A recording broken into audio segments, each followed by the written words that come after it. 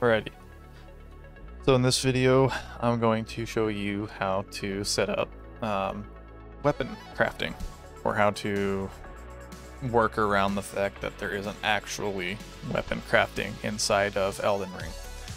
I'm going to use ParamStudio for this video. Yapped works all the same. I'm just kind of bouncing back and forth between the two just to kind of see what I'm feeling more preferably. So ignore the discrepancy there.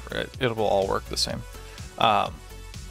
So as you may or may not know, crafting weapons inside of Elden Ring does not actually work. It kind of breaks the user interface for the game and is real funky. So this is effectively a workaround to it. The first thing you're going to want to do is open up Yapped or ParamStudio, anything like that.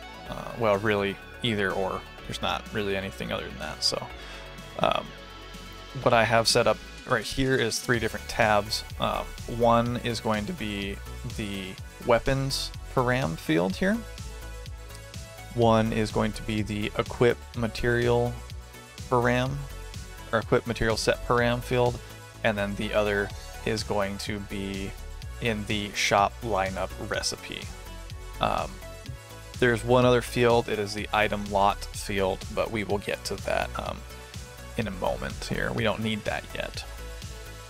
So first things first, I'll explain kind of how it works, and then we'll kind of walk through the steps.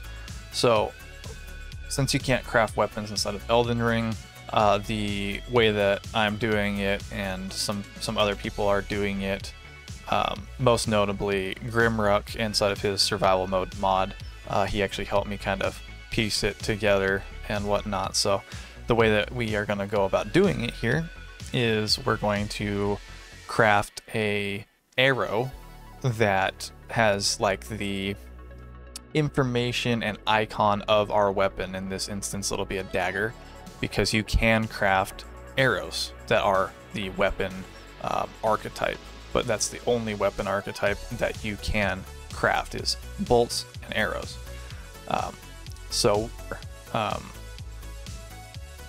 Weapons param here. So down at the bottom we have our dagger dummy. What I would recommend doing would be copying or duplicating the weapon of choice that you're wanting to craft, and then make it a new row ID, and then come over here to the weapon category, change it to 13. 13 is arrows, so it's an ammo type, which means it is craftable. Now what you'll have right here is you will have a ID that is craftable, because it's technically an arrow, but it will show that it is a dagger on your screen, all that kind of stuff. So this part should be pretty well and good done at this point. The next thing that you're going to want to do is you're going to want to create a recipe for crafting it, or don't. For the sake of this video, I am making crafting the dagger cost a single row of fruit or row of raisin or whatever it is. Whatever the recipe is to make the fruit for our boy Torrent. So it should just be like 1 raisin or something like that. Something real simple for us. And then you can go over to the, which is, by the way, that is in the equip material set param. That's where all of the actual recipe lists are, how you pick what your crafted item will call for to be created. You can make new recipes, by the way. It's as simple as making a new ID and then changing what it calls for over here by material ID. So we'll go over here to the shop lineup recipe now. This is where we will add the dagger for it to appear inside of the actual crafting menu now. If it's not there, it's not going to show up. So the way it works here is you would equip or set the equip ID for your dagger dummy, and then you would change the material ID here to whatever your recipe is going to be for it. And then there's some other stuff that you can play with here. How many he sells. If you do and by he I mean the crafting menu sell quantity at -1 means it's indefinite, and then if you set it to an actual number, it would be a limited amount of however many. You can set events for it to be available to be purchased or crafted. Leaving them at 0 will make it so you don't have to have any sort of special events or anything met. Pretty much everything else here you can leave alone. It's not going to hurt you any at this point. So with those things being done there, we will actually now navigate over to the item lots parameter, item lot param map, and then you're going to want to create a item lot for the dagger. For the actual item lot, you're going to want to assign the real weapon ID, not your dummy ID, because you want to get your new ID. So what we're going to do here now that we have all of this information is I'm going to explain to you how we set this up to actually work inside of Darkscript. So once you have this set up, saved, you're going to want to have Darkscript, which I've got open right here. If you don't have that set up already or don't know how to set it up, it's very simple. What I did was I went into my game directory that is unpacked. I went into events. I copied the common EMEVD right there, and then I pasted it into my mod folder directory right here under events. And then you can just navigate to it by clicking File, Open, click on it. So I'm going to explain in here a little bit what's going on. First thing I'll explain is the event itself. So for the crafting to work, what it does is it waits for the player to have the dummy weapon ID. When it sees that you have the dummy weapon ID, it removes the dummy weapon ID from your person and then awards you a specific item lot. If you can see where this is going, then, you know, effectively it means we're crafting our fake dagger arrow dummy ID.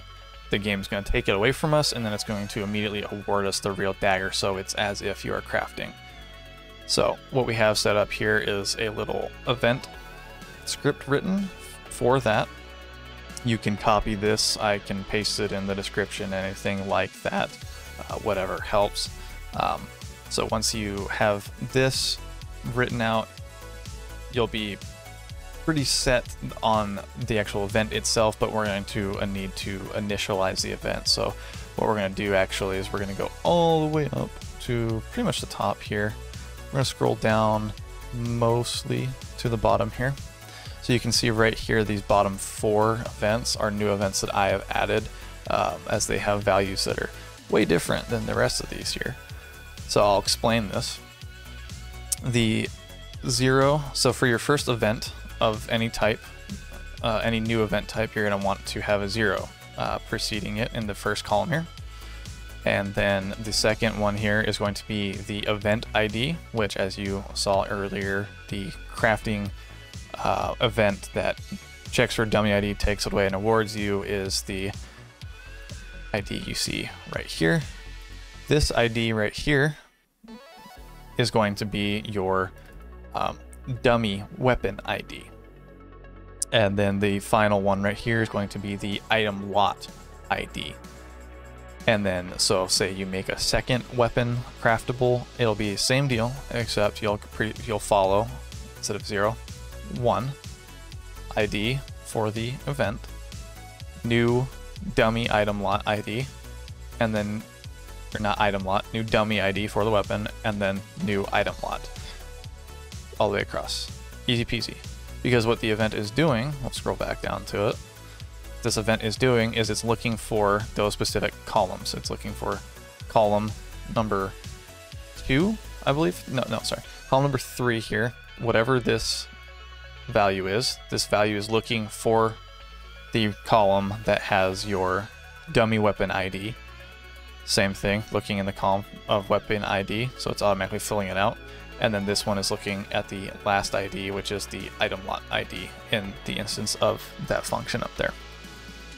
I'm sure that can be explained better, but I don't have a background in programming or anything like that. So I learned all this a few days ago.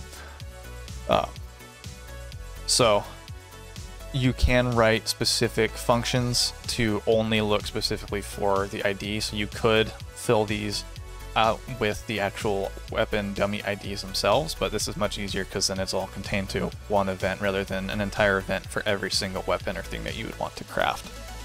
So once you have the initialization done up on the top there, just add it in, and a new event written down here, just like this. You can go to File and save it, and then we will go ahead and run our game real quick. So here we are in the game here. We have our item crafting menu, and we've got the dagger right here showing its icon, its recipe there, and all of that good stuff. So to explain kind of what we're looking at right here, so what you're actually seeing here on the screen that I'm highlighting is the dummy dagger. It's showing the dagger icon, it's showing that it's a dagger because we copied it, but it's actually an ammo type. So if you watch closely here, when we go to craft it, under the number held right here, it will go up briefly to 1 and then drop down to 0, and then the game here actually awarded us the actual dagger. So now we've got the actual dagger right there. So that is the little script running that goes, oh, okay, I see that you have that ID. I'm going to take it away from you, and then I'm going to give you the item lot that is assigned. So we just keep getting daggers for days now. So that will also apply to pretty much any weapon that you do. Armor is a little bit different. You have to set up some dummy goods. I'll make a separate video on getting armors crafted as well. And then doing this, you can open up a lot of possibilities for crafting in the game. You can set up a ton of cool stuff, which is what I'm working on currently. I'm trying to work on a weapon overhaul that requires upgrading weapons to be done through crafting. So that should be a lot of fun. But anyways, if that was helpful for you guys, go ahead and leave a like. Likes are what tells YouTube to recommend the video to other people who are looking for similar things or may need help. If you need further help, feel free to join the Discord, come hang out. We're doing all sorts of fun stuff. So thanks for watching, guys.